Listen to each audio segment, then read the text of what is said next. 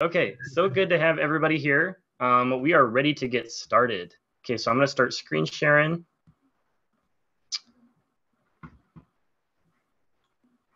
Very good. Okay. Lovely, lovely, lovely. All right, everybody. Thank you again. All corners of the world tuning in here today for this wonderful open lecture. Quick introduction. I am Joe Gabriel, working with XR Bootcamp. Amazing team here. And today, something special ready for everybody here. This is the behind the scenes with Ultraleap, lessons learned around development and interaction design. In previous open lectures, XR Bootcamp, we've put on a couple different lectures with Magic Leap together with Microsoft to talk about their MRTK and HoloLens 2. And today, we're very, very grateful for Chris, Hanna, and John to be on with us to give a little more of a deep dive into some of the specific use cases and technical aspects of Ultraleap, their dev tools, and how you, the developers and designers here, can get started on that platform, and some great tips and tricks along the way. A little bit of housekeeping here before we get started. So here at XR Bootcamp, we do a few things. So one of the great things that we get to do with developers is put on this 8-week master class. And this is an advanced Unity development training course. And I want to introduce this to you just a little bit. So the hand tracking interaction design class, we get professional developers, indie developers, we get people looking to work on client projects, side projects, personal projects. Folks from these different companies join our masterclass to upskill to become very proficient in advanced Unity interaction design. What I really like about this course is how well it's able to get you upskilled in Unity, specifically for advanced interaction design, as well as help you network together with the mentors, with the lead instructors, and they're going to get to share some more today as well. And what I really like about this, so for me, I'm kind of like a designer that's trying to learn development myself, just for my own side projects. I use YouTube a lot, and sometimes I use some other like side resources, but it's really challenging for me diving into this type of curriculum because it's not structured in a way that helps me kind of graduate my learning. Where the masterclass really excels and kind of succeeds in this and helps developers succeed is the type of curriculum design here to help you, the designer and developer, really take your skills, from here to here. The curriculum, and we're not going to kind of hedge around this. It is very challenging curriculum. However, the way that it's been designed is it's very, very accessible for beginner, intermediate, and advanced developers to be able to kind of tailor it to their skill set, to the level of depth that they're ready to go, and the level of nuance that they want to put into it.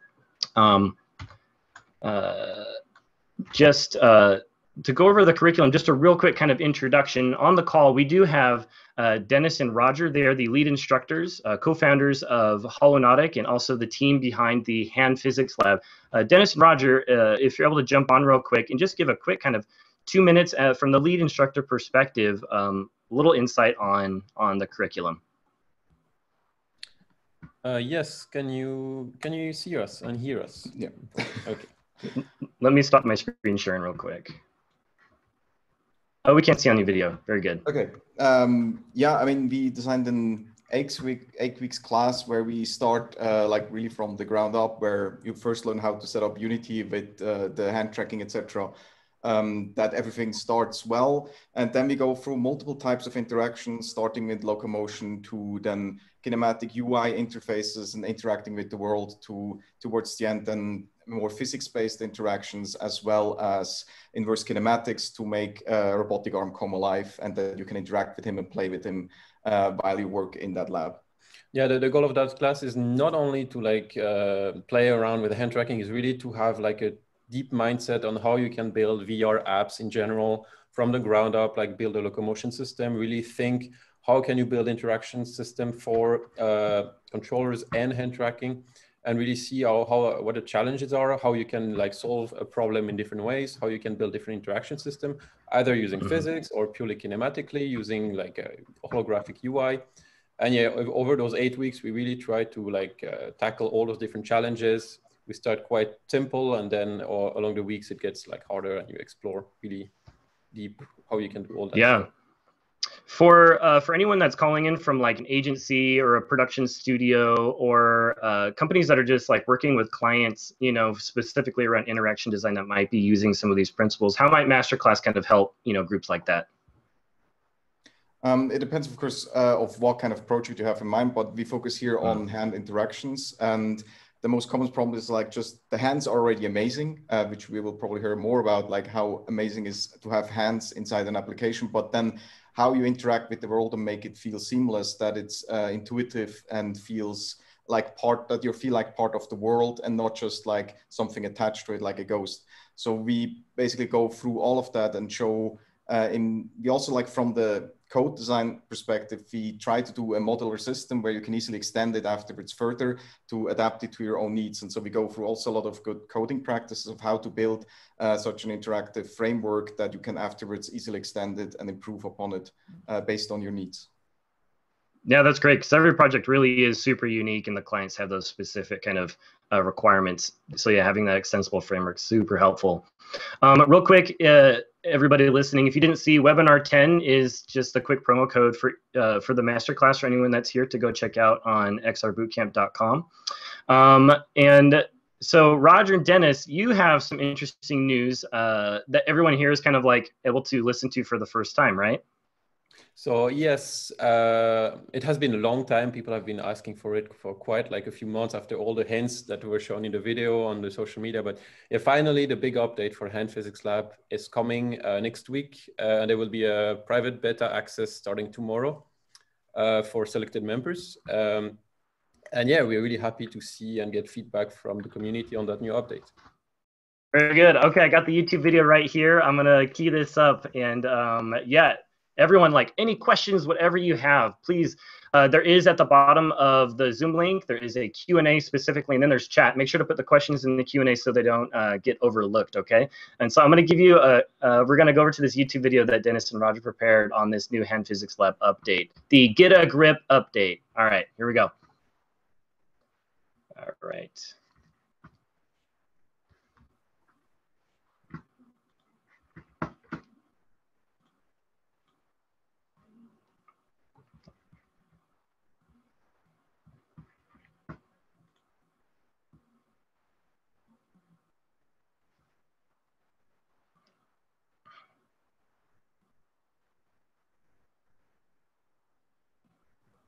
I think there is no sound. Oh no. I'm so sorry, guys. It's because I'm using my my external mic right now. Shoot. I tell you what, let's put the YouTube link real quick into the chat. I can do this real quick. And in like 60 seconds, what is the video showing specifically about the update? And those who might not be very familiar with like what the previous version was and why this is a significant step up. So yeah, one of the main feedback I got from the community was that grabbing object was sometimes difficult, especially when you were trying to grab a tool or like something you really needed to have a strong grip on it to be able to interact with. That's why in that update, it really focuses on really trying to have some predictive poses that when you try to approach an object and you want to grab it firmly, it will guess what you're going to do and really like snap that object strongly to your hand. No matter if it's like a tool, like a hammer, like a crowbar, or a pencil, it will really try to find the ideal pose that you can grab that object and use it in the most intuitive way, that it feels good and that it's not like that you have a hard time trying to grab something and use it.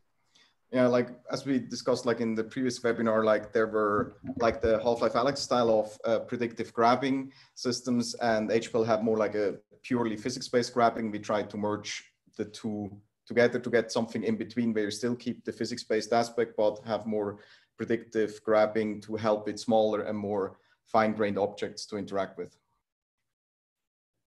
Okay, I'm going to try the video one more time. I just tried switching up my audio settings. Please let me know if this is working, okay? We're going to try one more time. We got audio? No. Is there audio still? Well, we can hear you, but nothing else. Nothing from the video? Shoot. Okay. Well, we have the links. We have the link set up here, and we're ready to start the lecture. Thank you so much, Dennis and Roger. We're going to get started with Ultraleap. Please, everyone, check out that video for the update around Hand Physics Lab. We mentioned that when will everyone have access to it? Access to the build on SciQuest coming next Friday. Yes. Like not the Friday coming this week, the one in a week from now. Perfect. Okay. All right. Well, excited to mess around and, try not to feel too much as you're lopping them off with lasers and bending your bones and working too hard on that, right? All right, great. Thanks so much, Dennis and Roger. Okay.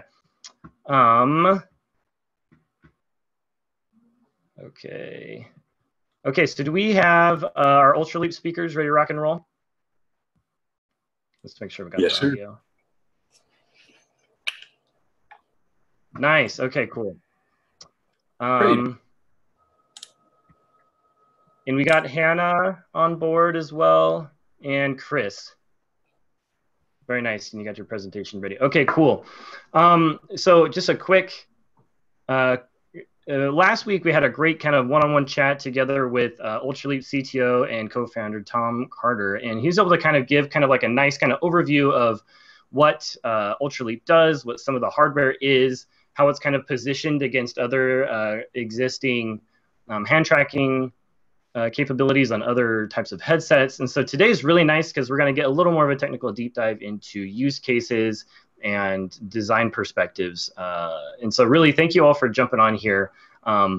Yeah, so Farhan and I will be kind of doing some light moderation, but you really kind of have the show and you have your slides already prepped. So take it away. All right. Thank you, Joe. So just for context, this is a presentation on advanced hand interactions. So we assume that the basics are something that you can get from our examples, you can get from the XR Bootcamp. Here we're going to be talking about a few more advanced, perhaps prototype concepts that sort of push the boundaries of what's possible with hand tracking. So let me know. Oh, by the way, are the Zoom HUD elements interfering with the presentation? Doesn't look like it. Okay. Anyways, so the first. No, they're good. Yeah, they're good. Great. Awesome. So the agenda today is first going to be a presentation from me on interactions at a distance, or the kinematics of intuitive telekinesis. Given that most of the VR space and hand tracking space has been focused on nearby interactions, I'm going to show you a few tricks and tips today for interacting at a distance outside of your kind of personal space. Just to get started, and for context, my name is Jonathan Selstad. I've been working in VR for 7 years or so. I've been working at Leap Motion / Ultraleap for the last 4.5 years. I'm a principal software engineer, and I've worked on projects ranging from Project North Star to the heuristic and physical algorithms of the interaction engine, and sort of everything in between. And in that time, we've solved a lot of problems around the usability and robustness of hand tracking. We built systems that enable you to pick up, stack, and throw virtual objects as if they were really there, while gracefully handling physically implausible situations. We've pioneered novel techniques for building user interfaces entirely for mid-air touch, and released dozens of examples, applications to help developers build their unique vision for VR and AR. Let's see, great. Oftentimes, we've found more than one way to do something. For example, when exploring this Menger sponge, which is a type of 3D fractal, we found it can be equally effective to move the sponge, as seen in the top GIF, or to move the user while leaving the sponge stationary, as seen in the bottom GIF. This simple pinch to zoom method of locomotion works well when the user needs to interact with something that is nearby. However, when the object is far away, users must change their size to cover that distance quickly before shrinking again to directly interact with their object. And this multi-step motion is cumbersome and ineffective. It's not really the best way to get to something that's far away. And while you can use techniques like trajectory locomotion and parabolic trajectory locomotion, we're going to investigate some techniques for interacting with objects that are far away without covering the intervening distance. And so really the problem is that you want to hold the world in the palm of your hand, but it's too far away. So the first time I encountered this problem, my instinct was to cast a ray from the eyes through my pinching fingers to select and modify faraway objects. And hopefully the frame rate on these GIFs isn't too low. However, testing showed us that this didn't work well. Users complained that their arms were getting tired from holding them up so high, or that they couldn't see what they were trying to select, or that the selector moved off of their target right before they hit it, and that their two hands selectors couldn't cross and converge like their hands could in real life. And that last complaint led to an epiphany. Why can't the left and right cursors cross and converge in this system while my hands can in real life? Well, it's because your arms are not attached to your eyes. I mean, of course your arms aren't attached to your eyes, but then why am I raycasting from the eyes as if they're the origin of my arm's coordinate system? I should really be raycasting from the shoulders. Raycasting from the shoulders allows one to lower their hands while freeing up their field of view to see their target. And since they're not aiming via the perspective pinching position, we can raycast with hand bones that remain stable throughout the pinch. And of course, the left and right shoulder rays can freely cross and converge since your shoulders are laterally separated from each other, thus allowing the rays to kind of cross in front of you. And this leads to the first useful distance interaction pattern, the laser pointer. The laser pointer affords users precise pointing and selection over very large distances. This mimics the VR controller-based laser pointing paradigm without requiring an IMU on the hand. But as a bonus, users can trade precision for ergonomic comfort by moving their hands closer to their shoulder, and likewise they can gain extra precision by holding their arms out. For example, here you can see the dexterity and stability of the laser pointer cursor against a faraway menu in the Leap Motion UI input module, which I built in 2016 to demonstrate hand tracking optimized menu interactions in VR. Again, hopefully the frame rate isn't too low for you to see what's going on here. And then on this screen, I show the accuracy of the laser pointer in a first-person shooter context. And so this demonstrates that the shoulder projection laser pointer is a viable alternative or competitor to both mice and VR controllers in terms of precision, accuracy, and speed. All right, let's see. But the question might be, what if you just want to select things? What if you don't need that accuracy? Well, there's an easy solution to that. Simply expand your raycast into a cone cast. This flashlight pointer lets your users be sloppier about where they're aiming while still providing strong expressivity and selectivity. And cone casts are still physics engine friendly. You just use a sequence of sphere casts to approximate a cone.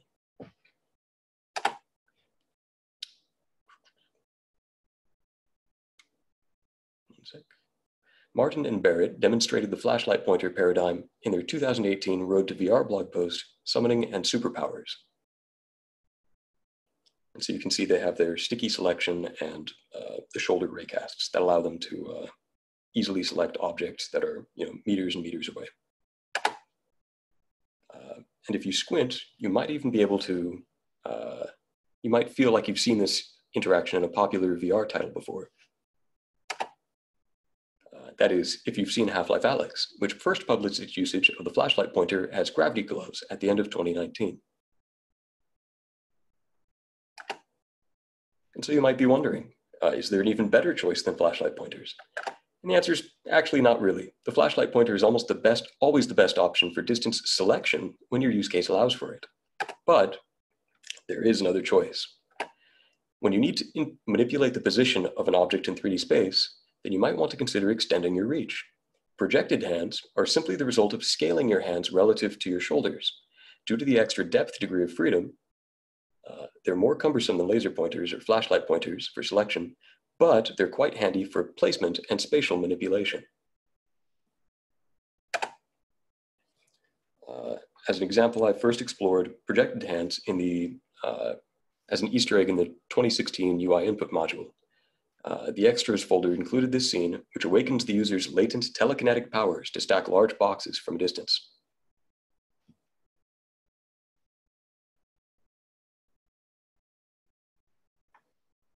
All right, hopefully we're going to be sharing this presentation afterwards so that you'll be able to see all of these GIFs and videos at full frame rate. For a more recent example, Microsoft published an updated MRTK build containing hand rays, which effectively hybridize the flashlight pointer and the projected hands paradigm to enable manipulation of 3D holograms in your environment. So essentially what's going on here is that they're casting a ray from essentially a shoulder or shoulder-like position, and wherever that ray hits becomes the, sets the scale for the projected hands, or the projected hand position, which allows you to manipulate those objects without actually having to navigate to that depth, with your hand prior to the interaction. The ray cast initializes the projected hand depth.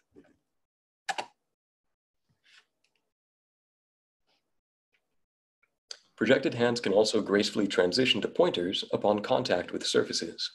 In AR, I expect a hybrid tool like this to be the primary way that you place props, mark waypoints, paint your environment, and generally interact with the scanned, reconstructed world around you. In conclusion, your hands are attached to your shoulders, and they're the true basis, coordinate space for hand interactions. 2, shoulder-based laser pointers are a quick drop-in technique to replace IMU-based controller pointers. 3, flashlight pointers are even better for selecting objects, especially from a cluttered scene. 4, projected hands are primarily useful for spatial manipulation and placement. Don't use them for selection. Your user doesn't want to have to juggle that depth manipulation for selection.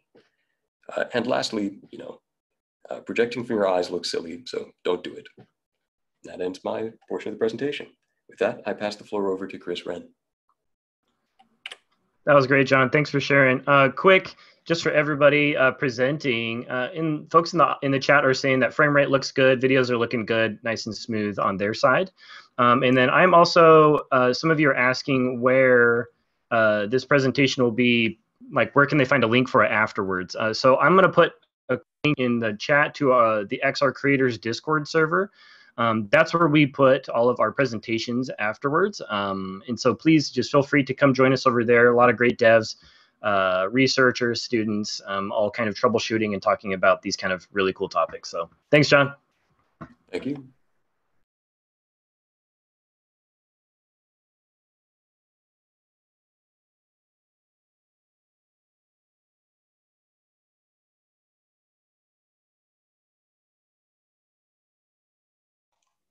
Thank you. Hey guys, sorry about the delay. I had to find my mute button. Welcome to Zoom. Thank you, John. John, I was listening to pretty much everything John has to say about hands. He's kind of an oracle. What chance I had to listen to him, and because of COVID, we haven't had a lot of chance to kind of interface. So it's really cool to see what he's been up to. I'm going to shift gears a little bit.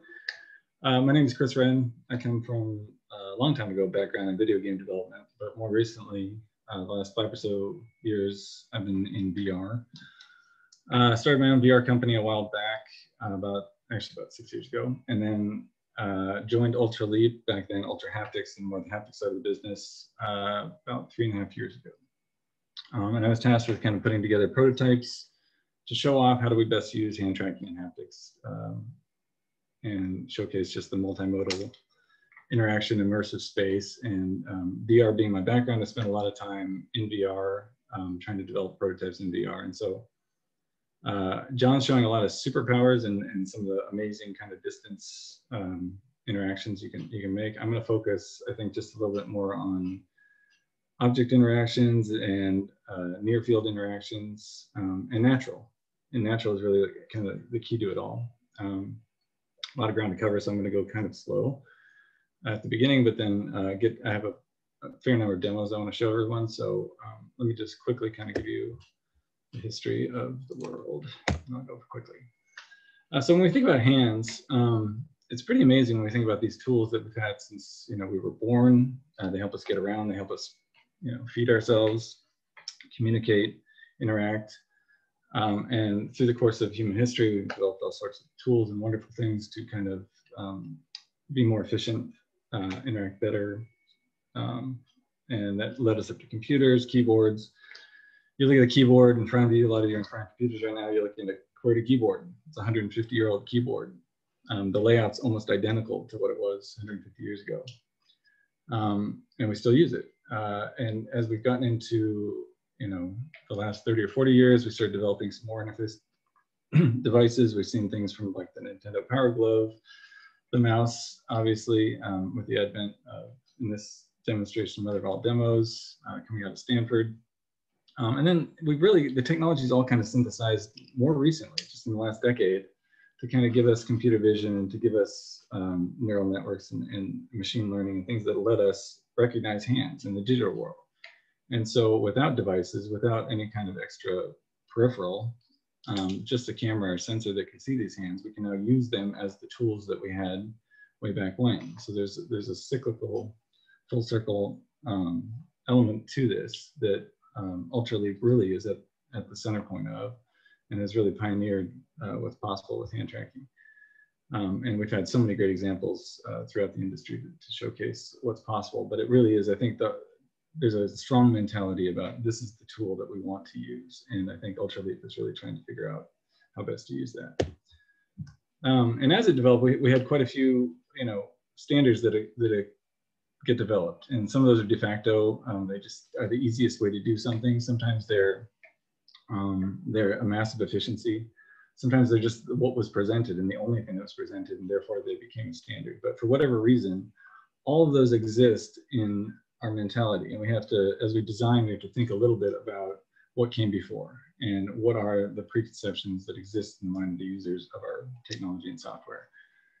And so we bear that in mind. And what we've done is you've seen there's a lot of gesturing. You'll see quite a bit of gesturing work in the hand space. More often than not, when I'm doing VR development, I end up falling back on some of the more natural interactions. How would you hold that object normally? How would you touch that interface, that control mechanism naturally with your hand if it was a physical element? And so whenever possible, I generally tend to lean back on the natural interactions, just because there's a learning curve that you get to minimize because of that.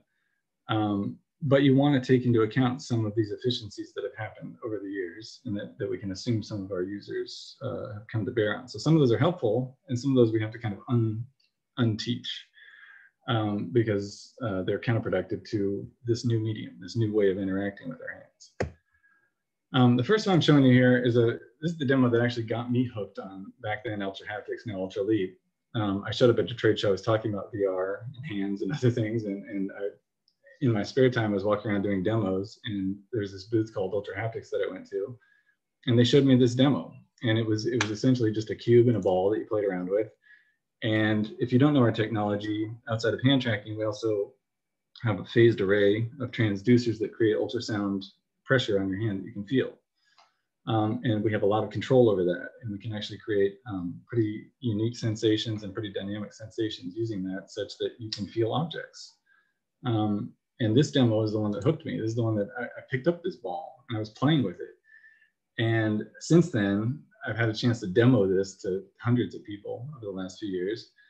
And this demo amazes me every time I watch somebody do it, because they treat the objects like real objects. They don't treat them like virtual objects. They don't treat them, they don't close their fists. They keep their fists open, and they hold the ball like it's a ball. They hold the cube like they're holding a cube, or if they're stacking cubes, they keep their hands as though they're holding, a cubic object in their hand. And the haptics support that wonderfully. And you combine that with interaction engine and some of the great leap motion hand tracking, it all comes together to synthesize into something that feels like a solid object. And so as we start to immerse people in worlds, it's really key to focus on trying to make them feel solid, to make them feel like real things.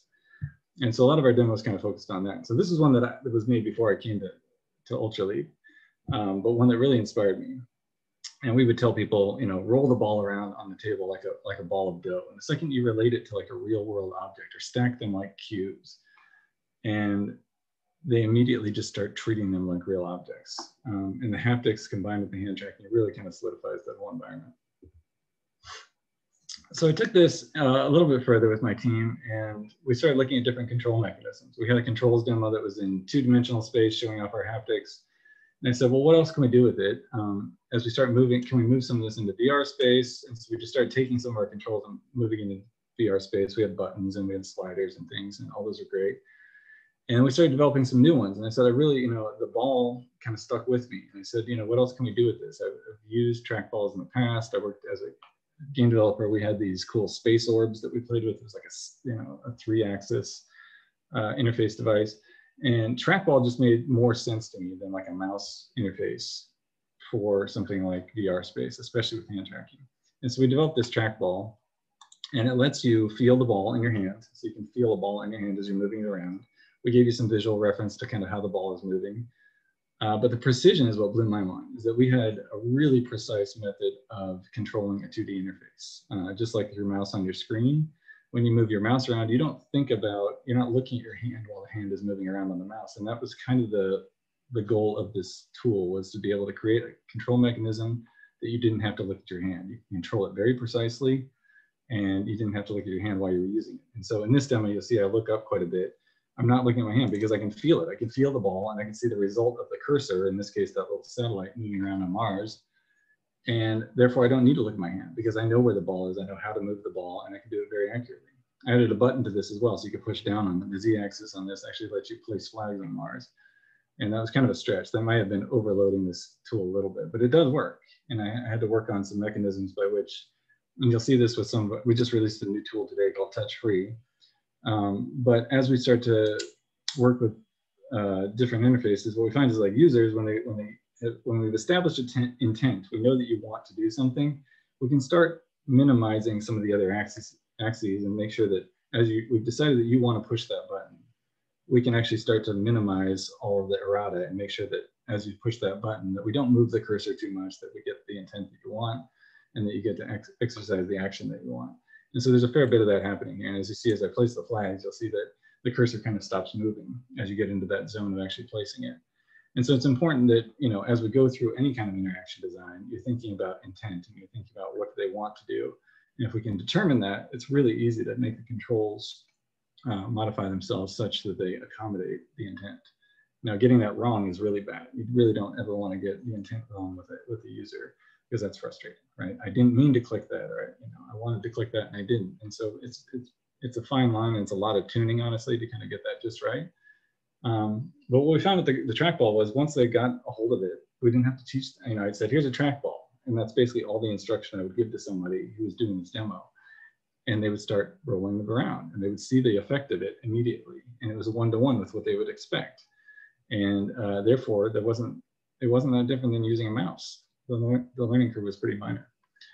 But again, we're trying to emulate a real-world object here. And in doing that, you have to make some modifications because it's midair and because it's hand tracking in VR space. But for the most part, you're trying to build off of what they already know, if you can. Then immediately after this, we started thinking about multiplayer. We had seen a lot of hand tracking, and Leap Motion had a pretty strong presence in Ultraleap in VR space, and in the early days of social VR. I say the early days, but like we're talking about the modern era, post 2012 VR space. Big Screen and Altspace were two great examples of products that came out that took advantage of Leap Motion. And if you ever went into one of these worlds, you would see a stark contrast between those people that were using controllers and those people that were using hand tracking. And the ones using hand tracking had these articulations to their hands that were just absolutely magnificent presence establishers, if you will. It wasn't the major motions. Like if you look at these videos, you see like the major motions of pointing and thumbs ups and things like this. And those are great. Those are great ways to communicate in VR space, but it was the subtleties that really caught my eye. It was the little finger movements and just how you were holding your hands in various situations, or how you used your hands to emote or talk in a very natural way, that all of a sudden took these avatars and made them very human, made them very personable, and you could recognize that there was somebody behind the scenes. And as we move forward, we have these great capacitive controllers now that are trying to emulate hand tracking, your hand positions and things in real time, but they don't do it. I'm telling you, you go into these worlds and you see there's a gap between those that are using capacitive controllers and those that are using hand tracking. And it's not the major motions, again, that really define it. It's the subtleties. It's the nuances of how we hold our hands that really define whether or not there's a person there, and how that person feels, or how that person is reacting. And there's just so much to that establishes presence that we wanted to build on. And so we wanted to do multiplayer. We wanted to take what we had built on and can we do some more multiplayer experiments. And so my team went after this next project well, not this project, but this is kind of the start of it. On the Leap Motion side, they were building, you've probably seen some of the demonstrations of the blocks project where you build these cool blocks and you can stack them using a really good use case for interaction engine and just close object interactions. We took that and built out our first multiplayer in the office at the time in Palo Alto, now we're in Mountain View. And we started saying, can we get 2 people in a space to share objects using haptics? At the time, we were still very haptics. This demo was very haptics based, and we were trying to make sure that we could have, here's an object I want to hold in my hand, and I want to hand it to somebody else. And maybe they're across the office, maybe they're not anywhere near me, but I want to hand this object to you, and I want you to take it from me, and I want you to feel it as I hand it to you. And this is what we did, and this is what this demo was. And this is multiple headsets. I'm actually on a Vive. I think I'm on a Vive, original Vive HTC. And I think my partner in this one, engineer I work with, was using, I think we had it on HoloLens. We were passing all sorts of data over the network. And so networking is really fun to kind of dig into for us. We were passing hand data from one place to another. We were passing SLAM data from like one place to another. In the case of this one, it was HoloLens. SLAM data was being passed one direction. We were passing hand data the other direction. Both had hands, both using Leap data. And we're passing, and we have haptics on both sides. So this was something that we wanted to try to see if we could emulate in a larger multiplayer environment with some activity. But this is really like the first kind of stab at, can we even connect 2 people, and can we have a way of like sharing objects that has haptics? So it kind of, the first real project we made with it was this thing called Critical Mass, and it was for the Augmented World Expo, I think 2018. And we built it as a 2-player experience, and we anchored the 2 stations kind of back to back, and so that they were in fixed space. In other words, it was 1-to-1 with real space. So if they reached out with their real hand to the other person's real hand, it matched up 1-to-1. And we had a lot of people doing high fives and handshakes and things as a result of that, and it worked really well. The key was you could see the other person, and you could see how they were working. It was a task completion experimentation. So the 2 people at this table had to complete a task together. And so they had individual things to do, but then they had to work together occasionally to make this work. So I have a couple of videos of this. I just want to kind of flip through real quick. We used a few different mechanisms. One, the hands came into play. We wanted a hand scan, like a scientific hand scan. So this first thing that you see on the left is really that hand scan. And at the end of that, we kind of lift up this barrier and you see your partner. So you're kind of by yourself at the beginning of the demo. After you do your hand scan with haptics, with hand tracking, then you get to see your partner, and we start presenting you with different controls. We took the controls again from our 2D demos and we started pulling them into VR space. And so some of the buttons and sliders that we had in 2D space, we now pulled into 3D, and you could feel the button as you pushed it down, had a click feel to it. The slider, you can feel it on your finger as you pulled it with some, emulated tension as you kind of pull it left and right. And so you had a really strong variable level of control over what you were doing. And these are very powerful controls that we're showing people. We're asking them to do some pretty complex tasks in this game. You had to you were trying to pull specific isotopes into this chamber, and then you had to eventually, of course, it goes critical and you have to solve the problem. And you do that, of course, with lasers. So I pulled my trackball from the other experiment that I just showed you into this one. I said, okay, let's do a trackball, and let's see, can we move it around and have 2 people moving these lasers around, and with the lasers are gonna pop these isotopes in this bubble. And the whole key was just to show off precision, to show off that 2 people could work on a task where they're both controlling kind of a mouse-like device, in this case, trackball, using haptics in order to exercise the task at hand. And again, just like the trackball in my other demo, we found that people didn't need a lot of coaching. They pretty well just started working with this. And there's you can find videos online of AWB in this experiment. But it was, people took to it really quickly. There was very little instruction necessary for people to understand how to work. And we handed them like 4 different controls throughout the course of this with almost no instruction about how to do it. Because we emulated real world controls, we didn't have a lot of learning curve, and there wasn't a lot of instruction necessary in order. The task completion needed instruction, but the actual use of the controls, almost no instruction whatsoever. Hey, Chris, real quick, we had a question come in on that last slide. What the input device is being used on these 3 in this trackball laser hand scan, is that attached to a VR headset, or is it Leap Motion or Ultraleap, like on a table or camera module? What's being used here? Good question. So so we at Ultra Haptics, prior to merging with Ultraleap, we used Leap motion devices, Leap motion controllers, we call them LMCs internally, attached to our arrays. And our phased array used the hand tracking very accurately to position our focal points and our haptic sensations.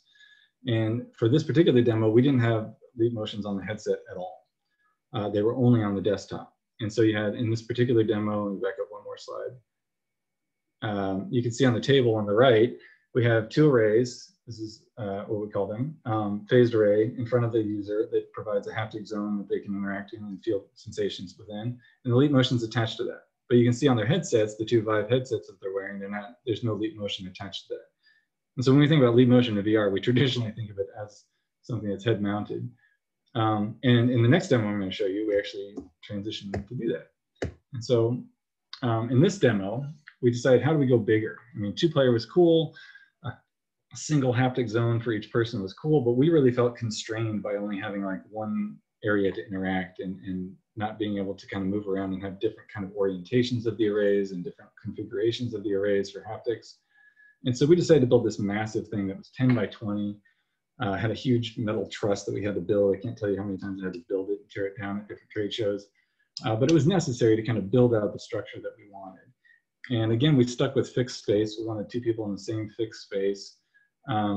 We gave them avatars this time. Before it was just kind of heads and hands, and now we give them like full IK avatars.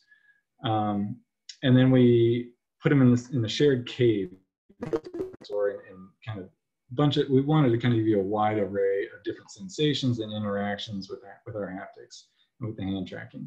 And so as you go through the space, I'm going to show you some videos in just a second. But this setup used 8 different haptic arrays, 8 different Leap motions, 2 VR headsets, a bunch of computers, all networked together, working seamlessly. And we took it to probably 6 different trade shows. And so this is by far the most ambitious kind of giant VR thing that we built out. And it wasn't really designed to be a product. We weren't really trying to sell this to a theme park or anything like this. It was more to just show, here's the possibility. Here are the things that you can do with our hand tracking and our haptics. And you know, what do you want to do with it? This is just, you know, we're not a game company, we're not a content company really. We're just creating an experience to show you what's possible. And it was really great, one, that Ultraleap gave me the authority just to say go crazy, and we did. We absolutely went crazy on this one. So let me show you some videos real quick and just kind of walk you through a little bit of how this worked. So the first video here on the top left, intro waves and high fives. This is just kind of, it's really dark. I apologize because it was kind of a dark world, but you were in VR and so it seemed a little bit brighter at the time. But immediately we show you the other person and we let you do waves. And again, because it's shared space, you could actually reach out and touch the other person, high five, as they do right here. Then the first task I give you is I show you with, you know, we show you instructionally with what we call a ghost hand, how to interact with the object. And this one is just to reach out and trace something. And immediately we're throwing haptics on your fingertips, not just anywhere. We can, I mean, the accuracy is such that we can put a haptic sensation even on a single fingertip. And that's kind of how this one worked, is that as you touch the platform below you, we apply haptics to wherever you're touching it. And again, really easy for people to pick up. And because we did, you know, I think the ghost hands and other things were things that we added in to make sure that it was easy to understand. But once people started drawing, there's no question as to how to do it. They really understood easily how to trace that shape and complete the task. Next up, we gave you a little creature. Original design was to kind of have like a nice little cute big-eyed creature with animation, but we honestly didn't have animators. So we said, let's go with a ball. A ball's much easier. And a ball, again, go back a few demos, I was obsessed with this idea of the ball, so we got the ball back. In this case, we called it a wisp, and it had kind of some behavior to it, and it had some different physics kind of playing around with it. You could pick it up with one hand or two. The array configuration in this case was two of our arrays side by side that kind of created a large interaction array, in which case you could play with this wisp back and forth, pretty much the full extent of your arms. Anywhere you took it, you would have haptics and hand tracking. This setup was really unique in that we did have, let me go back just one slide real quick. We did have, there's a leap motion on the front of these headsets, and there's also a leap motion on the haptic arrays. And so in this case, we fused the two, and we started using both sets of data to determine where your hands are and determine where to apply the haptics to the situation. So as you move through the environment to different haptic zones, we're actually transitioning from the hand tracking that you have based on your headset over to the hand tracking that's based on the array. And so we found, and there's more recently, probably some of you that have worked with Leap Motion have seen that there is actually a multi-leap SDK out there that you can play with that allows you to put multiple leaps on a single computer. This demo, when we originally made it, did not take advantage of that and actually used a single leap per computer. And so this full setup had 8 computers with 8 leaps, but it worked great. Anyhow, fire was a good one I just want to talk about briefly. One of the stations you went to, you had to actually interact with this fire, and you put your hands over it, and it kind of sweltered up. And over a quarter of the people walking away from this experience said, "How did you make my hands heat up? You know, how did my hands get hot?" And inevitably we're like, "We didn't. It's almost impossible to raise the temperature using a haptic array on your hands." But it was the sensation, it was the multimodal infusion of sound and light and haptics and hand tracking, all kind of like gelling in such a way that your brain kind of fills in the blanks and the heat becomes there. You know, your mind believes the heat. And so we saw that and it wasn't a small percentage. It was like at least a quarter of the people that went through this demo came away thinking that their hands were heated up by us, and they weren't. At the end of this demo, we ended up with doing a station that was a 2-handed machine. So you're basically back at the same place you were playing with the Wisp, but now we've kind of reformed everything, and we've taken those same haptic zones and turned them into this machine that you operate with 2 hands. With one hand, you're holding over, a power of lightning to turn the machine on, and the other one you actually control different color spheres. And we're applying haptics to the hand, kind of a lightning sensation on one hand, and we're applying on the other hand different pulsing sensations based on the color that you're affecting. You're changing the colors in the cave, and the task at hand was to kind of create certain colors. And you're working together with your partner who has a machine also, and the two of you are kind of working together. And kind of towards the end of this demo, we show you the other partner. So you see the cave kind of opens up, and the two of you are working on this machine together, and both of you have both hands involved with haptics, with hand tracking. You can still do high fives and waves and things, but you're working together towards kind of a common goal. And so from all this, we ended up with a few takeaways. And again, most of these were just, I was designing for trade shows. And keep in mind that that's not quite the same as designing for home. Somebody that's at their house, you can take a little bit more for granted in terms of their learning curve, and saying they're going to have a little bit more time to learn a few new tricks and gestures and other things and come up to speed and become comfortable with how to interact with this application. At a trade show, you don't have that. At a trade show, it's about throughput. You're getting dozens, if not hundreds of people through every day. And you really have to get them up to speed quickly. You have to let them experience as much as they possibly can in a very short amount of time, and then get them out of there. And so the learning curves have to be really short. And so we had to be very thoughtful about how do we ramp you up very quickly? How do we get you the experience that you want and get you out as fast as possible? And so the design mechanism is really around trade show mentality. Presence, obviously we found that the hand tracking through all these social VR was really critical, and we wanted to make sure that that was a key component to some of the interactions that we were creating. Very articulate hands. That was very critical to almost everything that we were doing. Not just for the haptics, that was critical, but it was really more the social side of it, of being in there with somebody and feeling like you're in there with somebody else. The multimodal was massive in terms of just making sure that everything synced up. You wanted the audio matched with the visuals, matched with the haptics, matched with the hand tracking. It all kind of had to come together in order to create the experience that we're going for. Again, natural interactions are going to get rid of those learning curves and get you in this experience a lot faster. As you think about your interactions, what is an object that you're interacting with? How would you naturally interact with it? Emulate the real world, whether it's a control or an object or anything in the real world. And I think Denny's and his group at the Holonautics, I think that hand physics lab was a great example of, here are real world objects that we're trying to interact with in a real way. And there's no learning curve. You just pick up the object like you would naturally. I think that's a great design tip for everybody working in space. Stressors you want to just think about, especially when you're talking about hand tracking, your hands are out there. You're not sitting on your couch with a controller like in your lap, like with a lot of console games. You're out there and your hands are out there. You're not resting on a mouse. And so there's this extra physical element that you really want to take into account as you design, and make sure that you're not overstressing people, having them hold their hands out for long periods of time. And so I think that's just a consideration anytime you're doing any kind of hand tracking, is just be aware of the physical, the physical requirements that you're putting on any kind of user. We had a couple, Hanna will probably touch on some of this stuff more than this, but this picture is from Inglourious Bastards, and it's the German 3, and it came up in one of our CS trade shows where we had a demo where we had a lot of gesturing, and one of the gestures was to choose the mode, 1, 2, 3. And we learned that there were cultural differences in how people do 1, 2, 3. We came across some people do it like this in the US, in Germany it's more like this, and in South America it's more like this. And so we ended up with, that's 3 different gestures. When you're doing hand gesture recognition, that's 3 different things that you have to look for. So where possible, you know, be aware of those and accommodate for those as best you can, because your audience, you have to know your audience well enough to know, you know, how they're going to interact and be accommodating as best you can.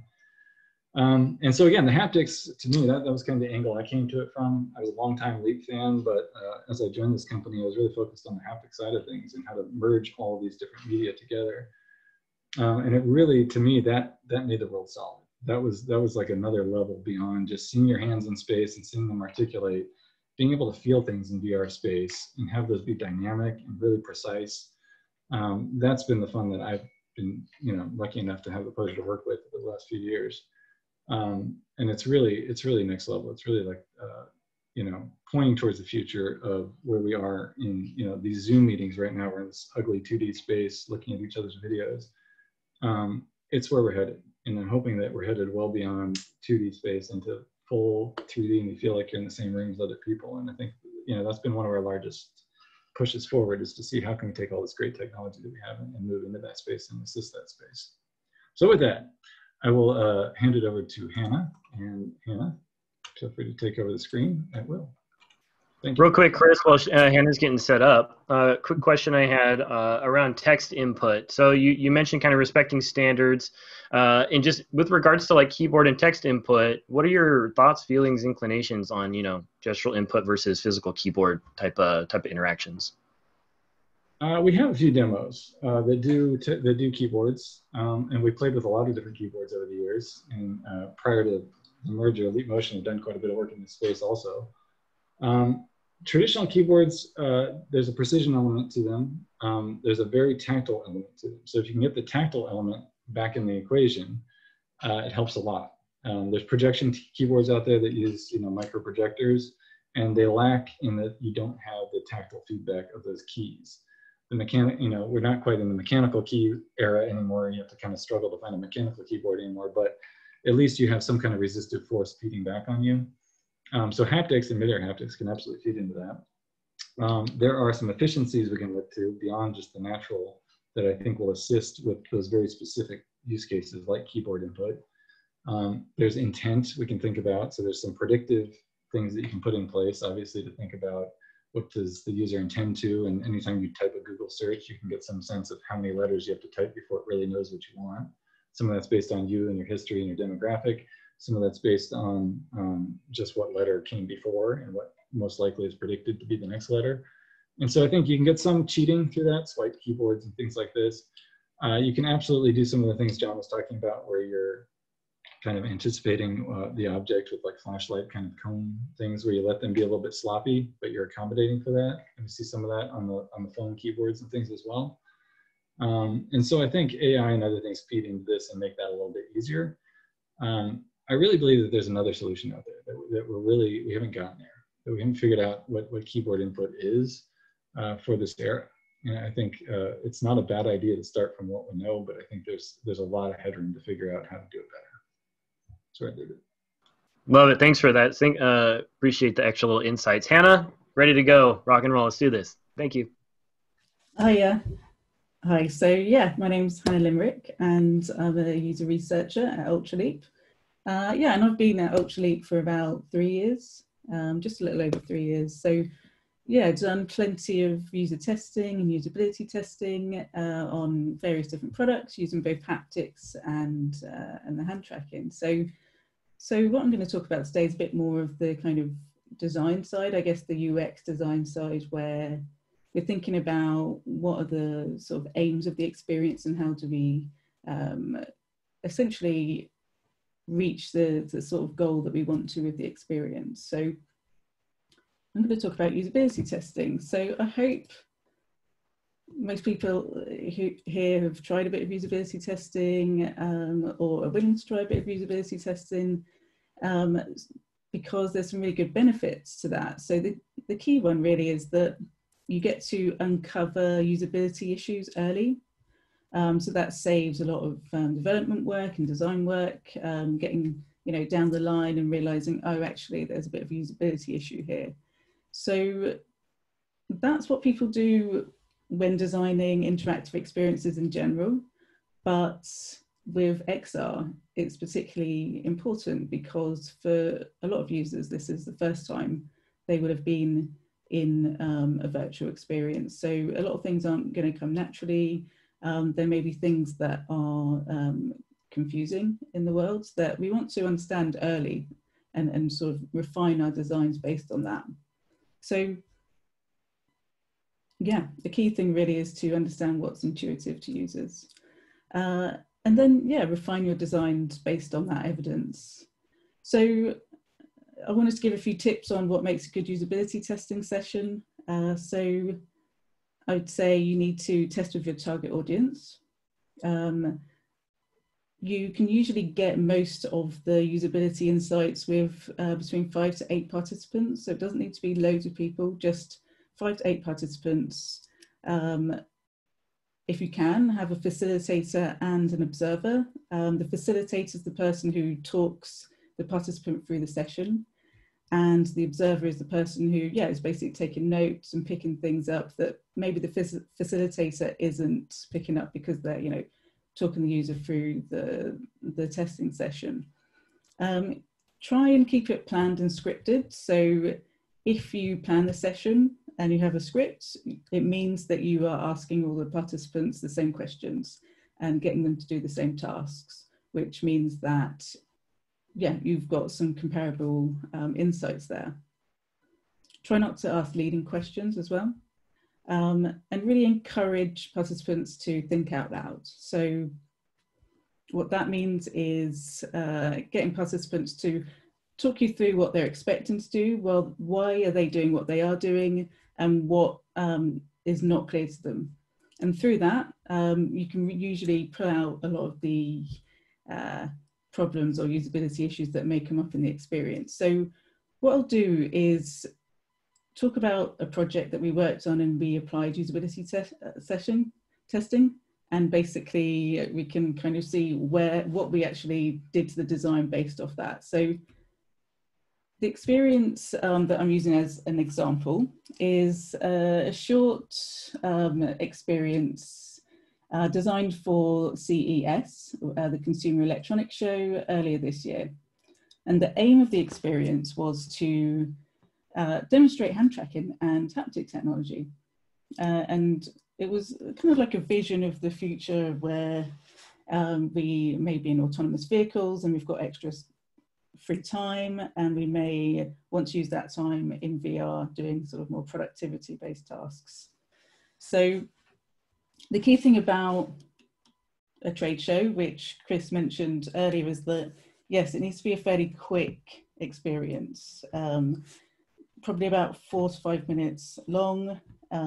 We want to showcase the technology, but importantly, it's a range of different backgrounds. So some people may never have used VR. So we wanted to have quite a low barrier to entry for this particular experience. So the interaction design was based off 2 kind of key principles.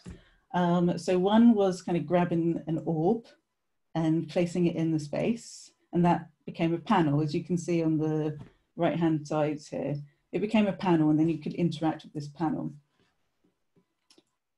So yeah, a bit of a mix of things that people have probably done before. The panel was very much like a website style interactive experience, but fairly unfamiliar in terms of like grabbing something out of a hand menu, for example. So yeah, we wanted to learn a bit more about this through usability testing. So we did our first round. And really what we wanted to understand here was what is intuitive to people. So the task we asked people to do was a very simple task. We essentially asked people to put the headset on, go into the experience and talk us through what they're seeing and why they're doing what they're doing, and just explore the virtual world and kind of think out loud to us. So the reason we did that was really just to understand what people were naturally doing in the experience. So the findings, from the first round. We found a lot of things, but I just wanted to keep kind of a sort of concise example. So we're going to talk about intuitiveness and kind of lowering the barrier of entry. So we found that, yeah, participants were tapping and scrolling through the panel content like they would a mobile phone touchscreen, which, yeah, makes a lot of sense. This is what people are used to, and they were using kind of index finger to move around the content.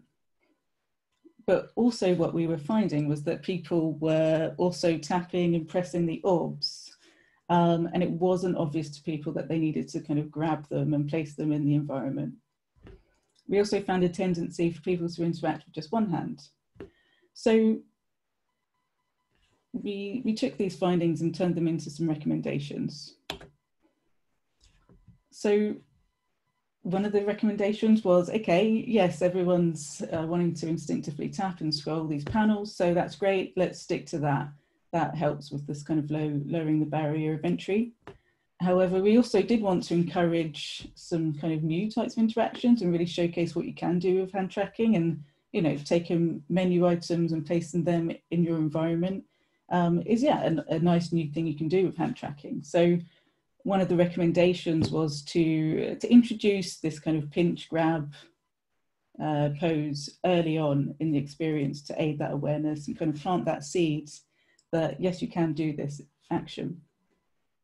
We also wanted to provide the opportunity for users to actually practice this early on in the experience. And we also, yeah, needed to encourage this kind of two-handed interaction.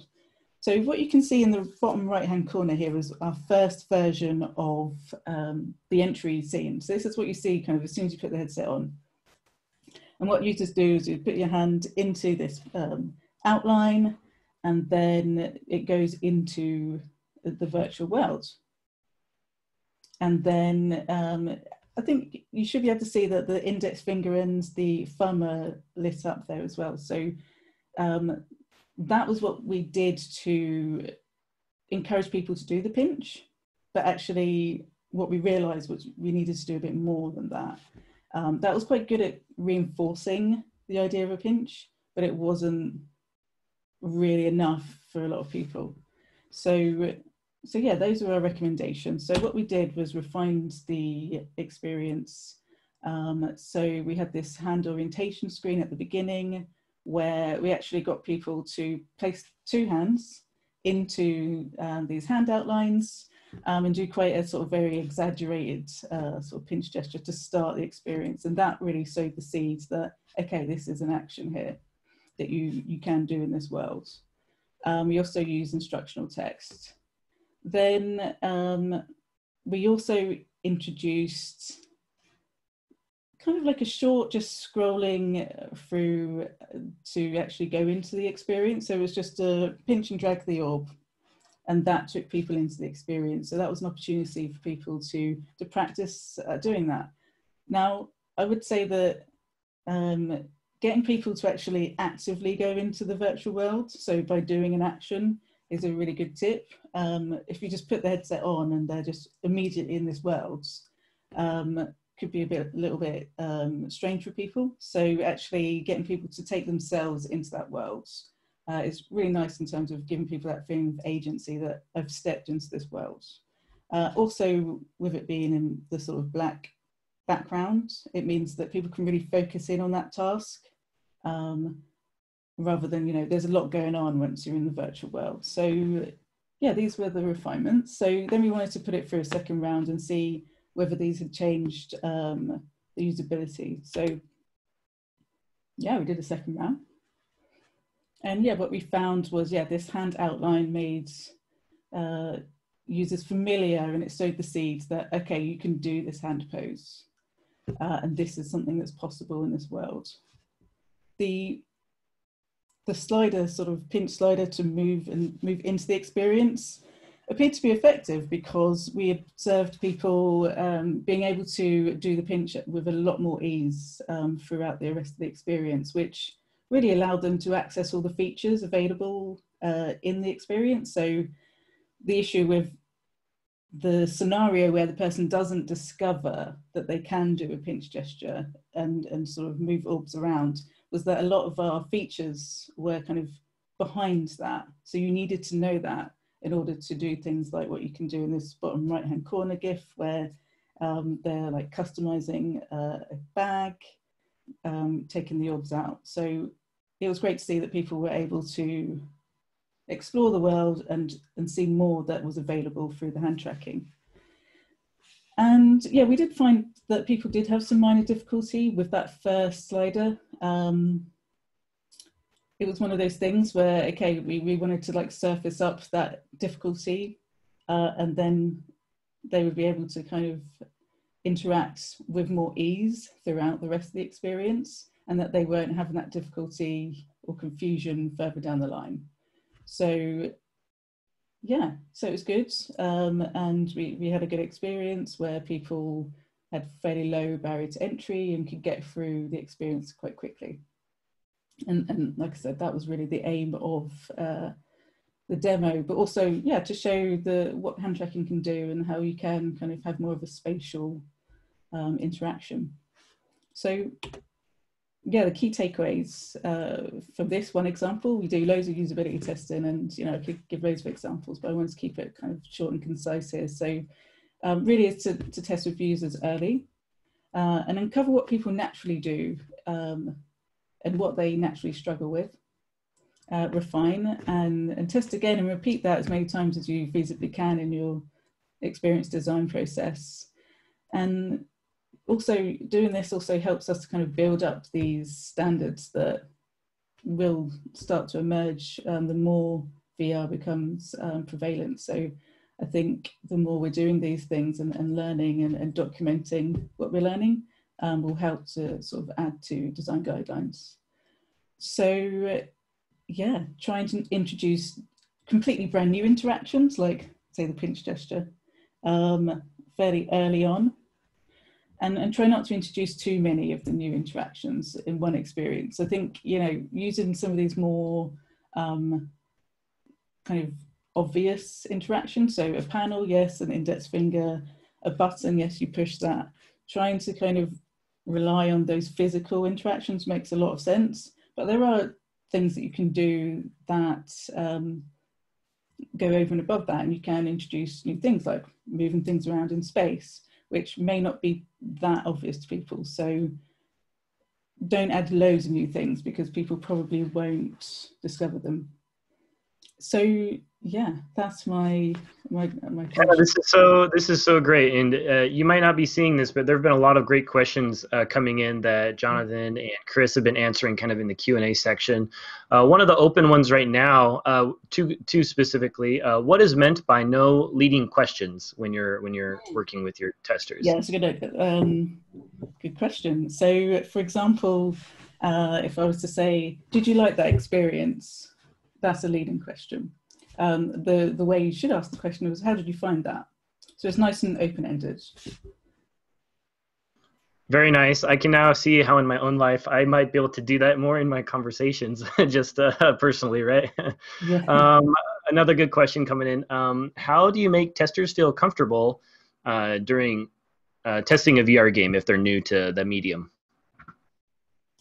Yeah, that's a really good question as well. So for a lot of people that we see, that it is their first time in VR. So they are, going into this strange new world, I guess. And usually it's letting them put their own headset on, for example, and kind of, sorting it out themselves, but just being there if they need that help. And yeah, usually making the first task that you ask people to do very kind of easy and just letting them kind of explore the space. Don't go in really difficult. Not feeling rushed. Yeah. Taking it in at their own pace, kind of. Exactly, yeah. And also you have a sort of script at the beginning where you would kind of try and put people at ease, have a bit of a chat with them at the beginning of the session, so they are really at ease, not that they've walked through the door and all of a sudden they've got a headset on and they're in virtual reality. So yeah, it's kind of easing people in. One question we have from Andre, and this is similar to a question I had as well, kind of tips on testing over distance, especially now, like when some folks are in quarantine, and kind of when you do usability testing, are you trying to test in their native kind of natural environment, or do you have them come to a closed, controlled environment like at the office? What's your approach for that? So yeah, in general, I think the ideal is to do a bit of both. So yeah, with this sort of early usability testing at the early stage where you're looking at prototypes, I think, yeah, bring people into the office, and that's what we do a lot. We were at the point last year where we were doing it once a month. But obviously, if you're developing something that's very much about the environment, so we're actually also looking at kind of touchless interfaces, so replacing touchscreens in public spaces. And that's really very much about the environment, so being in the public space. So right, that is really the best learning, is really doing it in that space, in that environment. Also, maybe if you're doing something in a VR arcade and you want to learn about how people in VR arcades behave, I think it's best doing it in that space. So it's, yeah, just getting a balance, I think. And remote, well, remote is tough. I think that's we've done some remote testing where we've kind of asked people to do gestures towards the camera. So giving people like a task and then asking them, okay, how would you do this particular task, and getting them to do the gesture towards the camera, but it is kind of limited. With VR, I haven't actually done any kind of remote VR testing at the moment, but yeah, you just need to make sure they've got the headset. We have done some haptics remote testing actually, and yeah, it's via Zoom and it's a little bit more difficult, but if you're collecting more like quantitative data, it's easy because you get the person to do the task and then you've got the data, they'll just send you over the Excel file. But if it's observational, that is a challenge remote. Yeah, definitely way more, I guess, observational challenges in doing remote versus you being there. So some kind of like balance there, that like you mentioned. Susan, good friend at AWE in LA, just wanted to give you a quick shout out. She said, thank you for the thoughtful onboarding examples that you shared, Hanna. And then last question here is, as I understand, most of the tests are done while testers were seated. How would it be effective for applications in which users might be standing? I guess in terms of effectiveness, accuracy, or even fatigue, what are some findings you've seen from seated versus standing examples? So in terms of, it depends on the demo itself and where it's intended. So with the car example, see, yes, it was a seated experience. So that's why we tested with seated experiences. But we do have VR experiences where people stand.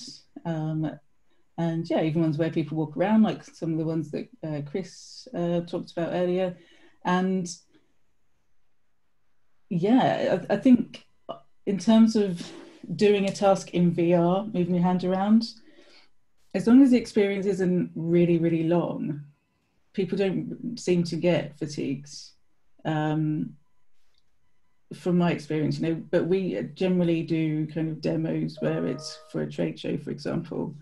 So, you know, that is a question mark, is, you know, in the future, maybe if you're in VR all the time, what happens ergonomically? There'll have to be more research into that. And there is plenty of academic research, but from what I've done, I haven't really explored that, you know, specifically. Very cool. No, thank you everyone for the questions. Thank you to our speakers. This has been really insightful. Like, I've been a big fan of your team's work for some time, and being able to get this kind of in-depth, you know, look into use cases, usability testing, looking more at some of the demos that your team has put together and the thoughts that you've put behind, just making it as helpful and useful for people. We have, let's see, okay, so real quick, I'm going to introduce Ferhan. So he's the co-founder of XR Bootcamp, and he's been a great part of kind of helping bring together these relationships between VR ARA, between XR Bootcamp, with Ultraleap, and other partners like Dennis and Roger at Holonautic, and our good friends at SideQuest. So that's a real quick introduction to Ferhan, and he's going to share some more information for our participants here. You got it, Ferhan. Thank you, Joe. I mean, I'm really enjoying the conversation, and there are many questions coming. Last time we had actually over 20 questions, and we are Joe and me try to deliver this to Tom, but we didn't have enough time. So maybe some of them that we can deliver today. I think we have 15 minutes that we can continue the conversation if it's okay for everyone, to make sure that we answer some of them. But first of all, we have actually the Dennis and Rogers Masterclass alumni here with us, and some of the mentors of XR Bootcamp here, like Ian, Jonathan, Susan here, and Mark is also our mentors. So I will leave the stage to them if they have personal questions that they can ask now, one-to-one, or we can take the Q&A questions one by one. Ratko is here as well. Maybe Ratko, would you like to ask? Ratko is one of the key influencers on hand tracking. I don't know if you follow his Twitter, but he has really interesting experiments and plugins that he's sharing with the community. Hi, Ratko. Would you like to ask? Sorry, I was mute. Yeah, actually, last time I had a question for Tom. Last time I worked with the haptics array from Ultra Haptics was maybe 5 years ago or something like this. And I was actually curious how much progress have you guys made on modeling different behaviors? I think, Chris, you were talking a little bit about this, but at the time there was only something like waterfall and a couple of basic sort of feelings. How close can you actually get to simulating a ball or something like this that you were actually talking about? Yeah, I mean, I'll leave it at it's definitely still work in progress. It's not perfect, but I think we're doing it pretty well right now. So what we found is, balls and cubes, easy. We can get that without trying. But you get into like concavities, like a Stanford bunny or like a teapot kind of situation. And we start to run into some issues with just the fine points and seeing like those really, if you put a blindfold on somebody and said, what shape is it? And you give them a really complex shape, some of the finer details are harder to get at right now. It's not to say that we're not going after it very hard right now, and that we're not making progress in that space. But those are the challenges. It's trying to figure out how to determine what's important. And so you look at a shape, and it's not just saying, okay, just make sure that every single vertex is something that we apply haptics to, because that's not necessarily what's important to the user. Because between the object and the user, there's perception. And the perception is really what we're after in terms of you thinking that you're touching a teapot and making sure that that's what you perceive. And so a lot of our research focuses on that mentality of not trying to necessarily create one-to-one, but to try to create the perception of one-to-one as best we can using our haptics. But yeah, to your point, there's room on the road for us to travel before we kind of get to every possible object out there. Okay, but you can get actually sharp corners now, or some I perception mean, that example I showed the cube, you could ask anyone, blindfolded, are you touching a cube or a sphere? And those really obvious kind of differentiators are pretty well received. It's when you get into a lot of subtleties that you start to run into gray area, and that's where a lot of our research is focused right now. Yeah, I think it's also just realizing that it is mid-air haptics, so replicating a real-world object maybe isn't the kind of right thing to be thinking about it in that way. So thinking about what is the purpose of adding the sense of touch. So that may be to confirm that you have touched a thing. So it's about the presence of confirming that you've touched the object. And also we are looking at things like icons through the haptics. So it's kind of, how can you send semantic information through that sense? So sometimes you don't necessarily need to replicate the object, but you can add the idea that that object is there. And also the thing I really like about the haptics is that you can kind of create experiences that you never could feel in the first place. So we've got a lot of experiences where you can kind of feel magic, and you can add to immersive experiences. You can have superpowers. You can like fire things out of your hands. So that's kind of where the haptics, I think, add to that immersiveness of the experience. Thanks a lot. And thanks a lot for the awesome talk, guys. I really enjoyed it. Great. Nice to see you, Ratko, again. We have a few more questions. Maybe quickly, Joe, you can help us to one questions very quickly. Great. Yeah, one just came in, Hannah, that kind of touches on that magical kind of fantastic aspect of hand representation. One question is, what are your thoughts on different hand representations, meaning reduced fingers, like hands with 4 fingers, like sometimes in movies you see this on like non-human species, for example, fusing or amplifying motions. Is it okay to change the representation a lot, or what are, or does that feel too weird to users? If there's been any thoughts on that? There's loads of like academic research to show that our sort of sense of bodily representation is really loose. So you can actually make people feel some feeling of ownership over bodies that are really different to your own. And people actually use it to kind of create empathy for other types of people, or to sort of help with kind of phobias and interesting kind of therapy things. So yeah, I think that, you know, using different representations of hands is a really interesting thing, and yeah, it would be really, really cool, I think. And people, I think, would really feel that embodiment. There's plenty of research to show that. Cool, thank you, Hannah. Let's see, what else, Farhan? I can have one question from the previous week, because this is actually something that I'm also curious about. So the question is, of course, to Tom, but I'm sure that you can also give us some idea about that. Do you think it is possible to integrate ultrasound haptics into an HMD module that is lower power enough to work on a standalone device?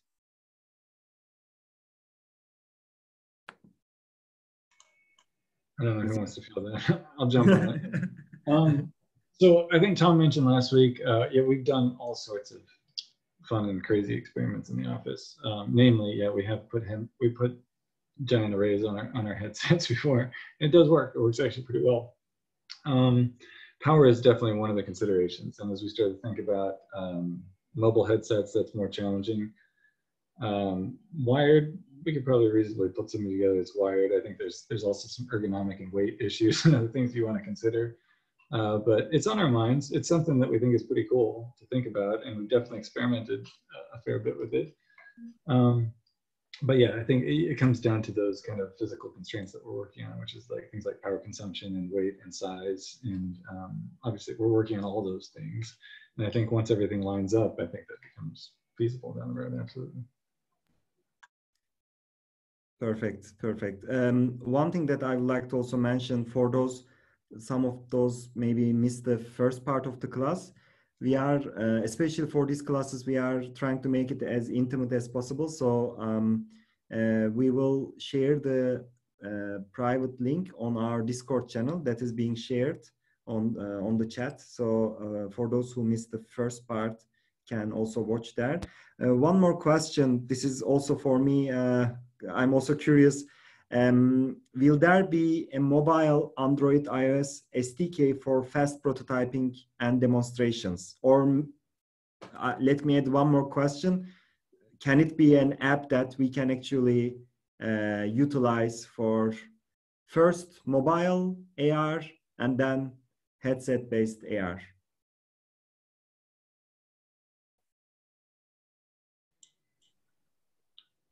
No one's jumping on this one either, so I guess I will.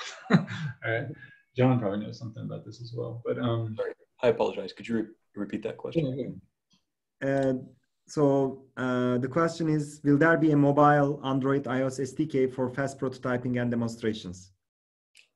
There may be an Android SDK as we evolve our relationship with Qualcomm and build out essentially the Qualcomm reference design and developer kit. We'll be bringing our Unity modules, which is our Unity SDK that interacts with our tracking pipeline, over to Android, and essentially allowing for that whole thing. iOS is, I can't say. Okay. So Okay, historically, Leapmotion has put out SDKs in the past, alpha SDKs on the Android platform. That platform is definitely at the forefront of our mind. It's been requested heavily, and it's on the roadmap. I think Tom mentioned that last week. Right now, I think there's been a lot of questions about the Qualcomm HMD and the reference design and our support of optimizing on that chipset. And so I think that was the harder lift for us, was making sure that we could operate on this great new chipset from Qualcomm. The platform is coming. I think the platforms that people want are definitely lined up in our roadmap. Great. One last question from last week. Is Ultraleap moving fully towards hand tracking based on a cameras at head height, or does the software work with a camera array on a desk pointed upwards? So we're building out tracking pipelines right now that support both head-mounted mode and desktop mode, and a soon-to-be-announced third mode that you'll find out about once V5 launches. But yes, we're refreshing all of our hand tracking orientations for the new release. Perfect, perfect. I think your partnership with Qualcomm will democratize for most of the headset manufacturers different form factors. So we are looking forward to seeing the next update. And maybe we also discuss right now with Ultraleap team to find a way to add Ultraleap new device hand tracking capabilities to our masterclass.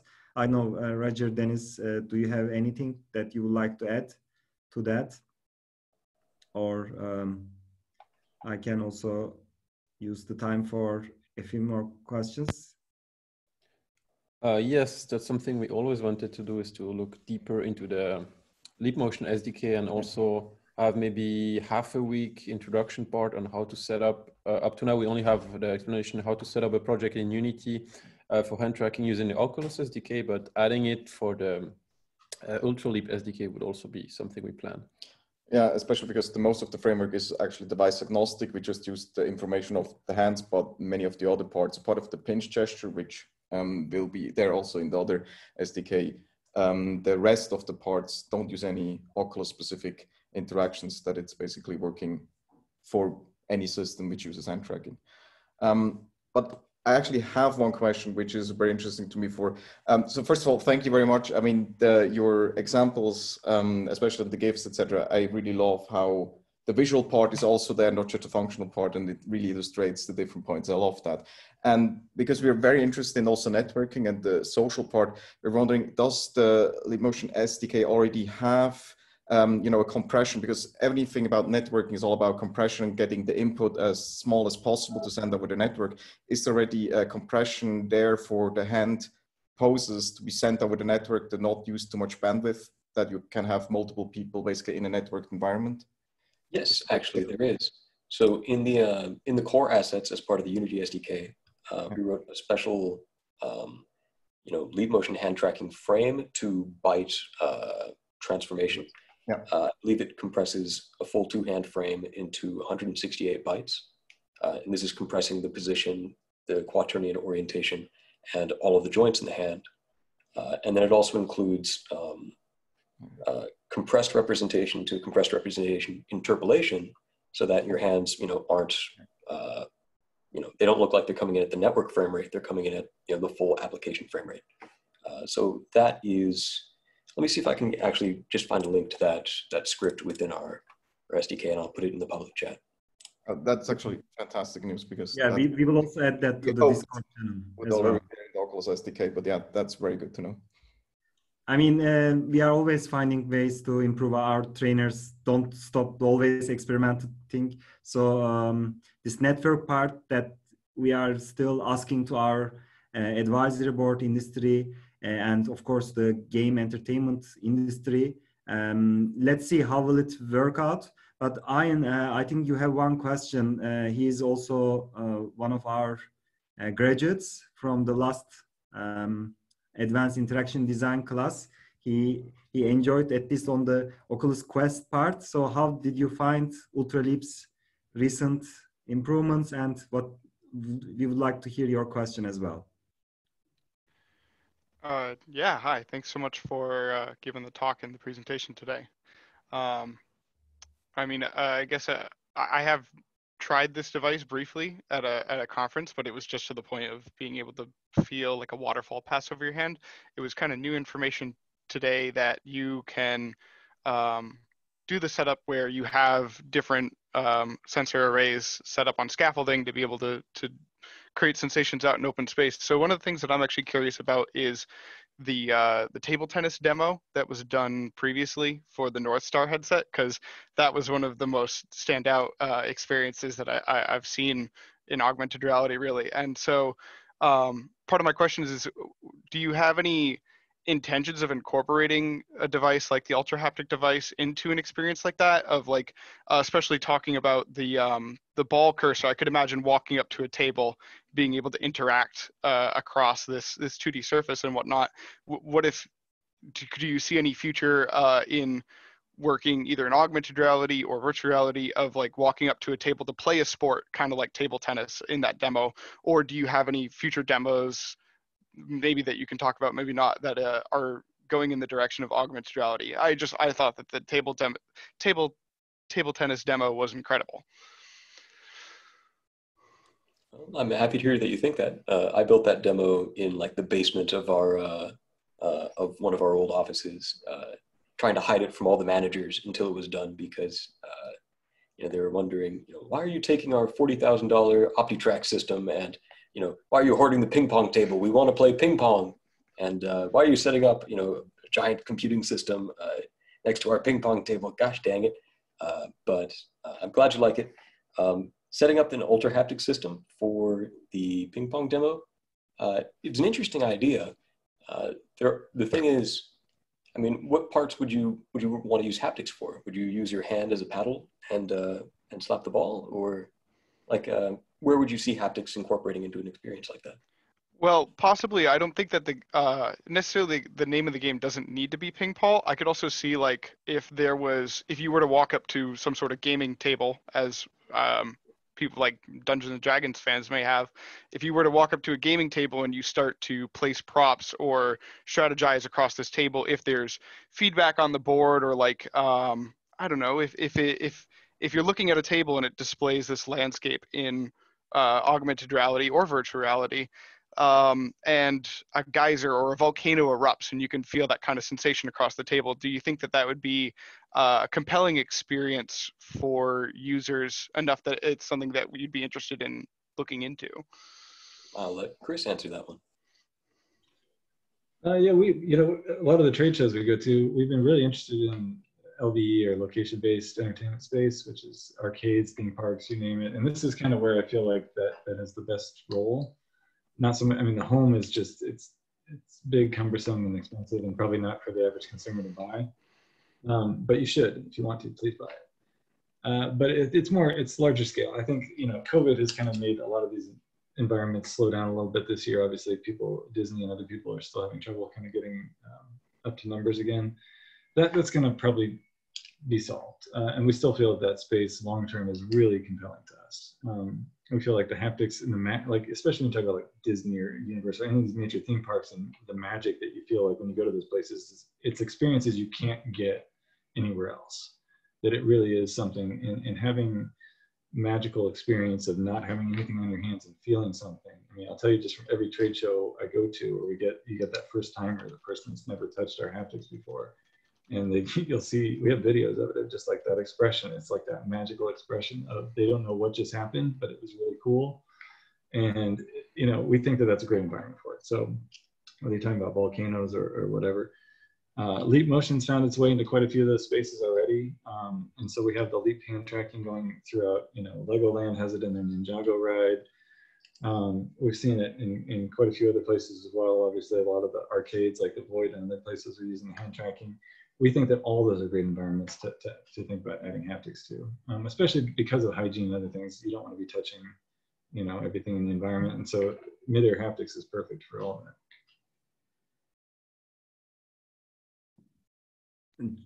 Joe, you were at Void, I think you know these days. You mentioned last time as well, so it's perfectly fitting.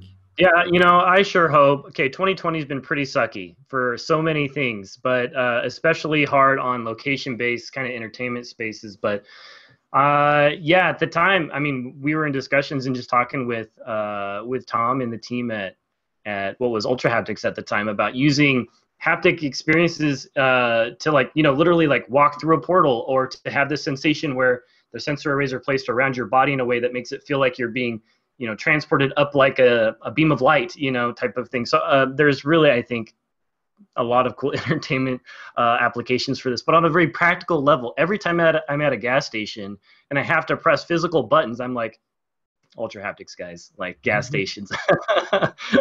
Might not be on your radar, but you know, I would be there for it. Radar. Yeah, so we've been pushing this year, especially because of COVID and other things. We've been pivoting a little bit towards touchless interfaces. So this is every kiosk on the planet, from menu boards to informational kiosks to wayfinding. You know, wherever you go, you're touching screens, ATMs. We can solve all those problems. I mean, hand tracking, you know, we have interfaces. We just literally today released a product called Touch Free that is, you can get off our website, that that allows you to map it onto your existing interface. It's a retrofit solution that basically we can put, as long as you have a Leap Motion device, you can put this solution on any screen you have and turn it into a touch screen versus a mouse, or turn it into a touch-free screen versus a touch screen. So yeah, we pivoted quite a bit towards that. It's not as fun as theme parks, but it's still, people need it this year especially. And so we found that that was actually a pretty good. Yeah, definitely. Yeah, I'll be, I'm going to throw that touch-free, just like there's a lot of cool news about that just today, right? A few hours ago. So I'll throw a quick like PR link up in the chat as well for anyone to check out. So let's also make sure that we share that on our Discord community. Perfect. So I think it's time to wrap up a little bit. Does any of you have one last question? Maybe we can have 1-2 minutes to answer that. Have we covered all the questions? Oh, yeah, I think so. So on the Q&A part. So if anyone has last question, we can take. If not, it's already almost 1 hour 40 minutes. So I would like to give the stage to Joe to wrap up. And I would like to thank to everyone here for this inspiring talk. I hope that we can find a way to integrate Ultraleap to our classes. So more, I mean, Leap Motion is there anyways for many, many years. We, as when we are building labs in different cities, we were always distributing these Leap Motion devices to make sure that they have hand tracking enabled. So hand tracking is not a new thing thanks to Leap Motion and now Ultraleap. So thank you for your time and for these amazing talks. We will share the link with the Discord group, and hope to see you in the next class. Joe, anything you would like to add? Last thing, just thanks again. We started this session, I think, with about 130, 140 participants, and we still have 102 online. So thanks for sticking with us. This was just a really great kind of informational deep dive, you know, into the Ultraleap technologies, and this was really great to hear. I guess as like a parting thing, one quick reminder that our masterclass next cohort for XR Bootcamp is starting soon. The deadline for registration is October 12th that we're shooting for. We do have that promo code for any attendees here at this webinar. It is webinar 10 with a capital W. And if anyone can throw in the chat real quick, just the XR Bootcamp website link for those that are more curious to learn about the curriculum. But really, after this, after all of our kind of events and webinars, we like to have a Discord after party in our Discord server. So come hang out with us, come chat. Feel free to ask more questions about Ultra Haptics, about the master class, about what else kind of the XR creator community is up to. Great opportunity to network, get to meet other designers, developers, researchers, students. We love developers, and we like making new stuff. You know, we recognize that this is a really challenging industry for so many reasons, but that these constraints really do inspire creativity across so many levels. And it's amazing to see what the Ultraleap team has been able to do with these types of constraints. And you, the developers and designers, really inspire us with what you're doing. So please come join us in the XR Creators Discord server. And yeah, thank you, everybody. Have a great day. Thank you. Thanks. Bye-bye. Bye, everyone.